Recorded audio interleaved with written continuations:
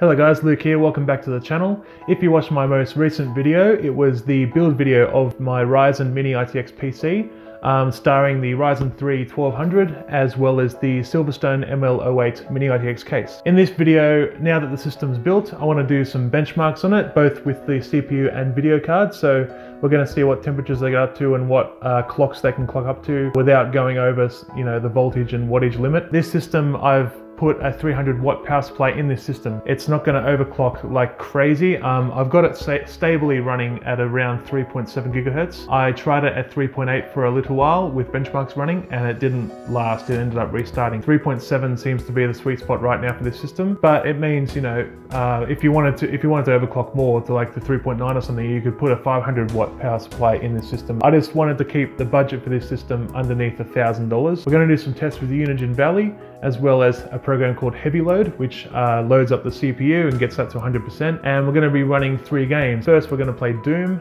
Second, we're going to play Rise of the Tomb Raider. And third, we're going to play an early access game, Subnautica. Without further ado, guys, we're going to go ahead and start with the synthetic benchmarks. So the stress test for the CPU, as well as Unigine Valley GPU test. Okay, guys, I am now going to record the monitor with my camera.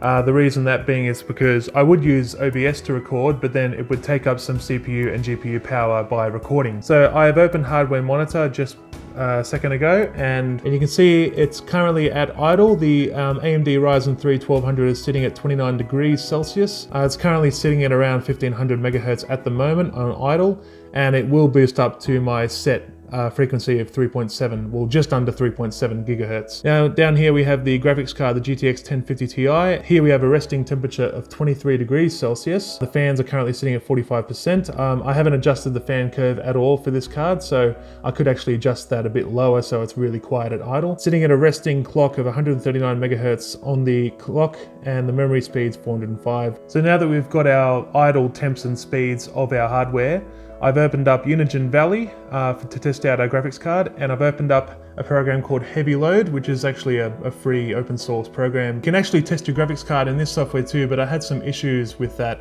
It wasn't loading textures properly, so I'm only going to stress the CPU. I've got it selected there at the top. And down here I've got a handy little website called onlinestopwatch.com. So what I'm going to do is I'm going to hit go on both benchmarks and start the clock as soon as I can after. Of course I can't click everything at once, so I'm going to click probably the graphics card test first, because that takes a little bit of CPU to get going. Then I'll start the CPU stress test. Then I'll hit the clock as soon as I can and start the stopwatch. And in a couple of minutes time, I'll report back and see what the temperatures are over here in Hardware Monitor. So without further ado, we're going to run Unigine Valley, and you can see here we're running at DirectX 11. The preset's custom because I've set the quality to ultra, but I'm only running at 720p because we are going to run this in a window. This is a 1080p monitor, but we won't be running it full screen because we want to see all the clock speeds and temperatures as well. I'll put anti-aliasing up to ×8. So we're going to run Valley. Takes a few moments to start up. So it's already probably started using the CPU already for that. And our stress test here, we're going to go start, and we're going to go start stopwatch. There we go. So now both benchmarks are running. Let's have a look over here at our temps and speeds. So as you can see, it's been a few moments since we started our testing, and already the CPU is up to the low 40 degrees area. Our clock speed is right up to nearly 3.7 gigahertz, utilizing 100% of every core. Graphics card, we are looking at now 43 degrees currently, 44, from our original 22 that it was resting at. The fans are still around the 45% mark. They'll boost up once we hit around 50 degrees Celsius. I think the fans will go up to 50 or 55% then. They'll get a little louder. The clock speeds, you can see here, we're sitting at 1860 megahertz. I've left this card untapped. I could overclock it further. I've left it basically at the out-of-the-box spec. So the Zotac GTX 1050 Ti OC comes out of the box at 1860 megahertz boost. So that's what it's getting. Actually, it's been as high as 1873, so that's pretty good. And the memory is also untouched. I haven't done any overclocking on that yet. You can see we're using 99% of our GPU. So in a few moments, guys, it's already been a minute. I'll come back to you in a second and update you on the temps and frequencies. Alright, you can see here now we are nearing the 5-minute mark on our stopwatch, and currently the temperatures are looking pretty good. We're sitting at 50 degrees Celsius at the moment on the CPU. Still sitting at 100% of course. We're still running that Heavy Load benchmark over there. Down here with the graphics, we've got a bit of a hotter temperature here, but it's not too bad. The fans are sitting at now 51%. keeping our GPU basically at 55 degrees. It hasn't really budged in the last couple of minutes. So you can see actually there, it dipped down for a split second. Graphics card now is 100% load, well 99%, and it's pretty much going to stay at 55 degrees Celsius unless we clock higher. You can see though, it has modified our clock speed a little bit. We were sitting at 1860 megahertz before. We are now down to 1823, so a little bit lower, not too bad. Oh, it's going a bit lower again. We went up to 56, that's why. So we're bouncing around in the mid 50s, and that's affecting our clock speed. But of course, the fans are only running at 51%, so we could actually increase the fan speed and get a much better temp and much higher clock if we wanted to. There we go, it's sitting back around 1823, that's pretty good. Back up to CPU, we're still sitting at 50, so now it's been over 6.5 minutes. Mind you, we're only running the CPU at 1.188 volts, so it's actually a very low voltage, but this keeps the power down a lot. It's still 3.7 gigahertz is still not a bad clock. I know you can get these up to 3.9, but then you've really got to increase the voltage a fair bit to get that. I think that'll do it for our synthetic tests, guys. We're still sitting around 50 degrees Celsius for the CPU. We're not really budging much there. Our GPU, however, is getting a little hotter here and there. I mean, it's taken a while to get there, but our fan speed still hasn't gone up over 51%. As soon as that goes up to say 55 or 60%, then of course our temperature will drop back down to below 55. So yeah, it's sitting between 55 and 57 degrees at max load, so that's pretty good. Our megahertz now is 1848, 1835. It's fluctuating again, but yeah, sitting quite well. I'm going to now stop the tests and let the CPU and GPU fall back down to their idle temps and clock speed. And then we are going to run a couple of games and see how they fare. Alright guys, we are now loading up Doom. Alright, we are in the game. First of all, I'm going to check what graphics settings we are working with. So we are running at, oh, hold on, that's not right. It was a 16:10 ratio. Alright, so now I've got it set to 1920x1080 resolution. Vertical sync is off. And in the advanced tab, we're actually going to try the high preset for now and see how we go. If it's too little or too much for the card, we'll adjust it accordingly. So let's try with those settings. All right, so right now we're at the beginning of the level and we are sitting around 70 frames per second, which is not bad. So we're at the high preset. We are starting to get some enemies now though. So we'll see how our performance goes when we are met with a bunch of enemies. Still sitting around the 70s. Oh, we're into the 80s now. There we go, get him. Yep, 70s and 80s so far. So it's still in the 70s, even though we've got some enemies fighting us, we're still sitting in the 70s and low 80s. Oh, shit. How did I miss you? Bloody 3 times. We actually dipped down into the 50s just then, guys, with those couple of enemies, so not looking too good there. Remember, we are on the high preset. Let's go back in the settings right now and have a look, actually. So on the video, we've selected SMAA. It was preset to SMAA. Let's put it back to that and see how we go, because we're aiming for around a 60 FPS gaming experience right now. I mean, we don't really want it dropping down into the 50s at all, but we'll see how this goes. All right, from the sounds of things, guys, we're gonna get into a bunch of enemies here. Oh yeah, a couple of them there. Gotcha, and gotcha. Whoa, gory as hell. All right, we're sitting around 60 FPS right now, which is exactly where we wanna be. It just went up to 70s just then though. Don't know why that was. So we're back in the 70s right now, even though I upped the anti-aliasing level. So it's still in the 70s, guys, even though we got all these enemies around. Shit, I'm getting swarmed right now. There we go. Give me some health back. And still in the 70s, high 60s, low 70s, guys. So for most of the time, sometimes we get in the 80s, sometimes we dip down under 60, which is not good. But for the most part, we're sitting exactly where we want to be. Looks like Doom is a go for this card, guys. How about set the overall quality to Ultra? How do we go now? So let's find some more enemies. All right, so remember now we are running on Ultra preset 1080p right now. So we might dip, yeah, there we go. We're dipping down into the 50s now. A bit of explosions there, yep, mid to low 50s. Still not a bad experience though, it's still smooth. So yes, we are a bit lower now, but the eye candy has been increased a lot. So still around the 60 frames per second mark with the GTX 1050 Ti card. So I'm pretty impressed with that. So we're going to stop Doom now and we're going to run Rise of the Tomb Raider.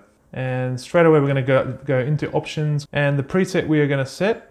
Let's start with medium. Rise of the Tomb Raider is quite an intensive game to run. We're going to try it out first with a medium preset, and then if we have a few frames per second to spare there, we're going to bump it up to high and see how it handles it. Okay, here we are, guys. Straight away I can tell we're way under 50 because I saw the jaggedness of the picture here. We're sitting at around 50 FPS, sometimes dipping lower, sometimes dipping a bit, sometimes coming up a bit higher. Currently around 49, 50 FPS. And we're not even doing anything yet, so that's a bit worrying. All right, I'm gonna crawl across this rope. I'm gonna look at the rocks here. Not too bad. We're sitting mid 50s right now, sometimes hitting 60. So we're way under 50 now. Oh no, we went back up. Jesus. Oh, I nearly lost it there. Oh, I see, we gotta go around this side. My bad. So the truck's gonna fall after a certain amount of time. There we go. We're fine now. Truck will fall off in a minute. So yeah, we're sitting around the 50 frames a second mark mostly. Not too bad. I mean, it is on medium. It still looks great for medium settings. How about we change it up to high preset? Motion blur. We're gonna turn motion blur off. We don't need it. And fill grain's already off. Good. All right, go back. All right, we are now on the high preset 1080p with the 1050 Ti. Now we're sitting around low 40s, high 30s. That's not really acceptable for a smooth experience. You can probably see on camera right now that it's not the smoothest experience. Oh, we're getting better now. We're up to 50. Oh, back down in the 40s. It's not terrible. Anyway, guys, that was Rise of the Tomb Raider tested on medium presets with a few settings disabled and changed there. So now we're going to quit Rise of the Tomb Raider. We're going to launch Subnautica. Okay, here we have an early access game called Subnautica. I'm sure a lot of you have heard of this game before. We are running at 1920 by 1080 graphics, full screen, VSync is off. We are not running anti-aliasing because this game really struggles under that sort of setting. Quality though, we're going to leave on highest and high for water quality. That's about it. There's not many graphic settings for this game, unfortunately, to change around. So yeah, those are the settings I'm going to use first. So here we go. I'm just going to load. I've got a creative game here we're going to load. All right, here we are. I am in my Cyclops, which is a big submarine. We're currently sitting around 90 frames a second. 93, 92, not bad. I'm going to run backwards and forwards through my sub a little bit and see how we go. Oh, there we go. It hit 70 for a second there. All right, so not too bad in the current area. Of course, this is all already loaded around us, but what happens if we travel through the ocean? So I'm going to get in my little submarine here, the Seamoth, jumping in. We're still sitting at over 100 frames a second. I'm actually flabbergasted at that number. Oh, there we go. We're dropping down to the 80s, low 90s, high 80s. Okay, let's journey around here a little bit now. As it loads things in, there we go. Frames are going down into the 70s now. Oh, 49, do you see that? We actually hit 49 for a second there. 50s, oh, we're in the 50s and 40s now. You can see this game gives you quite a big range of FPS. We were up in the about 120 FPS when we started running this game, and then now as we're traveling through biomes and loading and unloading textures on the fly, we are now getting down between 30 and 60 FPS mostly. Sometimes it bounces up to the 70s again, but pretty much only when we've loaded the area that we're in. If I actually stop my sub here, it'll eventually load everything around. There we go, frames are going back up. 60s, 70s, 75, 78, so we're climbing back up to the 80s now. Now we're going to pilot our Cyclops through a bit of the ocean and see how we perform here. So back to 100 FPS because we went back in our sub. Looks like we're fine. We're going to mid 70s and then back up again to the 80s. Oh, we dipped to 69 for a second there. You know what? Let's also go anti-aliasing. There's actually only one setting for anti-aliasing. It's either on or off. I don't know what differences there are with that. I don't know what type of anti-aliasing it's going to run now, but let's see how we perform now. Oh yeah. 59 frames, 60s, still not very bad. All right, so it looks like Subnautica is quite a success to run. We've actually got the game absolutely maxed at 1080p right now, driving around through biomes, and we're sitting in the 80s and 70s, sometimes the 90s, so not bad at all. I'm quite happy with that. All right, guys, that concludes my testing and benchmarking of my Ryzen 3 1200 Mini-ITX system.